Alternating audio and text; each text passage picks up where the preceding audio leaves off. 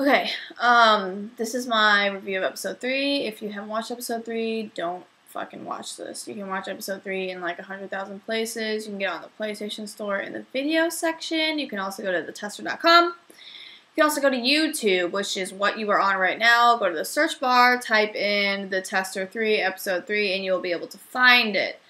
Anyway, this is like my fucking 5th time trying to record this, because Photo Booth is, for some reason, will keep recording, and it won't tell me that it has stopped recording my video.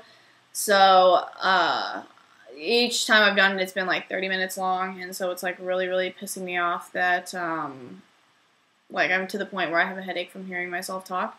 So, there was going to be a lot of detail in this review, but because of my fucking laptop, my fucking MacBook, which I want to go fucking Office Space on, is being gay, I am going to do you an abridged version. Bern and Christy are talking in the beginning of this episode. I agree exactly with what they say. You know, Bern says that Skyden is passionate for the wrong things. I agree. She's passionate about the performing arts, and being the center of attention, having an audience, and she's not going to be happy, you know, working in a studio. Christy says that Skyden has segregated herself, and I agree. Skyden did segregate herself, and that was her decision. You can see that she's, like, in her room, you know, writing on her journal or whatever. And, you know, if people were telling me, you know, like, I'm not a gamer, I'd be like, oh, yeah, well, like, you know, and then I would, like, talk about them, or, like, you know, every once in a while, like, play games, or, you know, just, like, try to prove them wrong, because if she's honestly not, like, the way that we think she is, then, you know, she would do something about it, but she doesn't. She doesn't try to do anything. So our challenge is Uncharted, and I think that it's going to be something like Man vs. Wild. Like, we're going to be out in the desert, and we have to find our way back to the loft. Something crazy like that. But I think it's cool that Bern tried to squash her beef with Sue Skyden before the challenge, because that's what you need to do when you want to work as a team. You guys need to be able to work together and put all your differences aside. So I thought that was really cool, Bern. But you arrive to the challenge, and it's this paintball place, and there's like these giant obstacles everywhere, and I'm immediately thinking I'm 5'4", I'm fucking 115 pounds, I don't fucking exercise, do any physical activity. On top of that, I've been a smoker for 9 years. I don't really do well physically, so I'm kind of nervous about this challenge.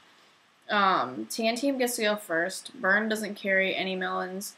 And you always think of a strategy before you go into the challenge. And in theory, the you know, the strategy that they use, it sounds good. You know, have somebody that gets there real fast and have them shoot. But being executed, it didn't work out very well. And on top of that, it did look pretty bad to the panel that Bern didn't have any melons.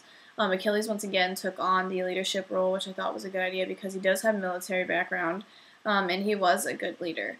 You know, he was encouraging Ninja, and when Ninja, you know, just said, you know, dude, I can't do it, you know, Achilles took his melons, and it was like, you know, just go, dude, go. So I thought that was really, that showed Achilles' leadership skill there. When Sue Skyden was shooting the targets, she was the second person to go. And honestly, like, Meredith says, right after she shoots it down, like, 2 down for Tan Team, and this just guy keeps shooting, and then she said, she's like, oh, I didn't know that I wasn't sure if I shot mine down or not. Well, like, you got one person that went in front of you, like, shot their shit down. Then you've got you. If you're not sure you shot your shit down, Meredith would have said one target down for Tan Team. But if you would have shot yours down, 1 + 1 is 2. It's 2, and that's what Meredith said. There's 2. And that shows that Sue Skyden doesn't listen. In episode 2, she didn't listen. You know, Ego Raptor and everybody was trying to tell them, like, hey, try this, try that. She didn't listen. Same with this one. Meredith says 2 or 3 other times, only one team member can shoot down 1 target. Only 1 target can be shot down by 1 teammate. And then she gets to the point where she has to say, and I quote, Sue Skyden, back off. And you know that when Meredith, the host, has to fucking tell you, like, you already fucking got it, stop trying to fucking do it for Bern, like, you're not a good listener. But eventually, you know, like, they get done with their shit, and then it's our turn. This shit is huge. Like, it takes you forever to climb up over this shit. Like, you know, we have to get down on our hands and knees. Like, my fucking legs and arms were bruised up for the next week after that. Because we're pushing ourselves so hard. We don't care about if it hurts. We don't care about if it's dirty. We just fucking do it. That slingshot was so hard to use. There was so much torque on it. Like, I couldn't even use my arm strength to pull it back. I had to use all the leg strength I had and my body weight to pull that shit back. And on top of that, like, trying to launch melons out of it with accuracy was really difficult. It felt like it took like 5 minutes for me to shoot mine down. And J-Tight was really encouraging. You know, his job that he took on was to, you know, make sure there was always a supply of melons in front of the shooter. You know, kind of guide them in how to shoot the slingshot, and just be an encouraging teammate. And I think one of the most important things when you're working in a team is to have support and encouragement, and J-Tight definitely did that. We're having a lot of fun during the challenge as well. You hear me laughing, and, you know, Christy, when she misses her target, she's like, oh, you know, and I think that's also another important thing about, especially when you're working under stress and under pressure, is to try to just keep your cool, and we do that just by having fun. And when we won, I didn't even know that we won. Like, not that we won, but like when we finished our challenge, I didn't even know because I was still on the obstacle course and going through the bus. And when I stepped foot out of the bus, everyone's like cheering and stuff. And I'm like, what happened? Like, did we do it? And then Christy was like, yeah, like, we did it. And like, I was so pissed because that was my 3rd trip through the obstacle course with melons. And like, I was pissed because I was like, I just went all this way to get melons. We don't even fucking need them. So I, like, took a melon out of my bag and I spiked it on the ground. And, but then I was like, wait a minute, like, this is a good thing. Like, we finished our challenge. So then I, like, started to celebrate because I was all excited. Excited for finishing it. So, when we got back, to the loft after we realized that we had won, Achilles decides to bring his whole team over to kind of talk about the challenge. Again, that shows Achilles' what do you call that? His initiative as a leader. I thought it was cool that they all kind of discussed the challenge a little bit and like what they were going to do during elimination. It was so funny to see J-Tight's reaction when Nolan North came in, and that scene where like they go to hug each other was just so adorably cute. And I was laughing the whole time. Nolan North's a really cool guy. He's also a really attractive looking older man.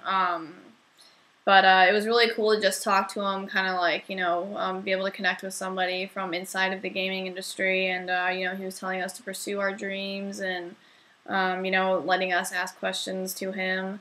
The being able to play Uncharted 3, like a completely unlocked version, was awesome. Being able to play an unlocked Vita was awesome. You know, we weren't supposed to, but me and Christy were playing around on it. Like, you can get applications on it. You know, it's got 2 cameras on it. Use 6-axis control. It's got a light sensor on it. It'll fucking make you a cup of coffee. It grants you 3 wishes. It's the fucking shit.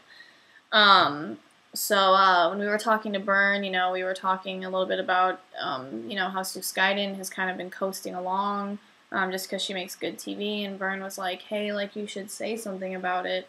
And, you know, with Asuka, I kind of wish I would have spoke up more because, you know, she is definitely a girl who is involved with PlayStation, you know, is involved in her games, knows what she's talking about, knows what she's doing, and it sucks that she went home just because she wasn't able to really voice her opinion well. And so I decided this episode to speak out. So, you know, during elimination, you know, they asked Byrne, you know, what did you think about today's performances? And she immediately calls Sue Skyden out. And, you know, in a way, I kind of reacted with Achilles, like, you know, you called her out, like, immediately. That's, like, the first thing you said. Like, I would have, you know, said, like, something that I did well, and then, you know, kind of be like, but there were others who, you know, like, lacked a little bit. But at the same time, you know, she's trying to show reasons why why she should stay instead of Sue Skyden.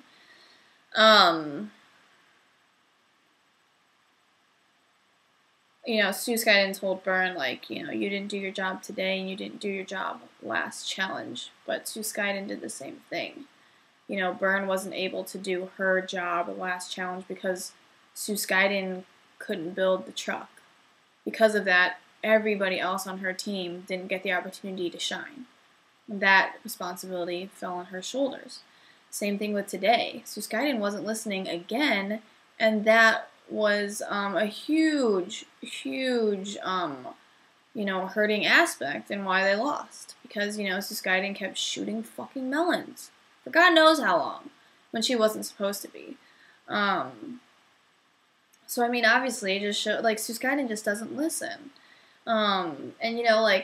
After I spoke up and Christy spoke up, Brent said, well, I agree with David Jaffe, passion is a good thing. But what me and Christy are trying to show is that, she does have passion. She has a lot of passion. But it's not for the gaming industry. It's for the performing arts, for having an audience. And she's not going to be happy in a studio. And I definitely don't want them to pick somebody who is not going to be happy in their job, who's not going to be able to give their 110%, because that's not something that they have a passion for. And I also thought that, first of all, Burn going home over Suskaiden, are you fucking kidding me? Secondly, I think Ego went home for also a bullshit reason. Saying that he didn't stay to help his team figure out how to shoot a slingshot. We're all over 21 years old. Instructions are simple. Put a melon in there, pull it back, let it go. We might not be perfect at it in the very beginning. I'm a good example of that. It took me forever to shoot mine, but I'm a fucking adult. I figured it out. Egoraptor can't sit there saying, hey, put a melon in there, pull it back, let it go. That would just be a waste of time. Go get some more melons. If you suck, then you suck, but at least there's 50 fucking other melons over here for you to try. It's just a trial and error type thing. You can't just tell somebody how to do it. And to say that Ego lost 3 in a row, yes, episode 1, he kind of did fuck up. Episode 2, he didn't really lose that challenge. Suskaiden and Asuka lost that challenge because the rest of their team wasn't able to do anything because they couldn't build their ice cream cart. So that responsibility shouldn't have lied on Egoraptor's shoulders at all.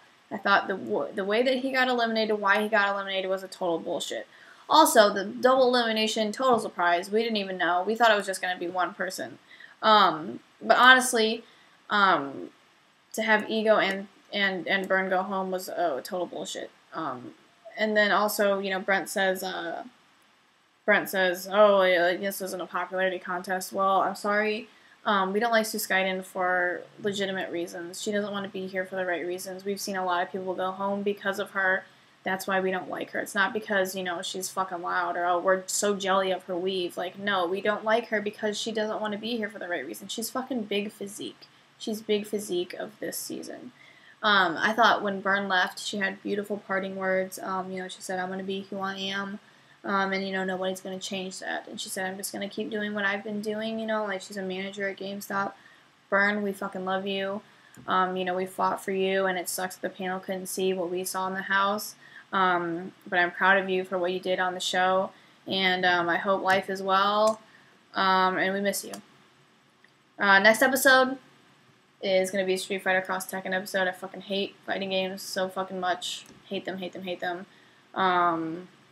And I say that in the episode, by the way. I'm like, I fucking hate fighting games.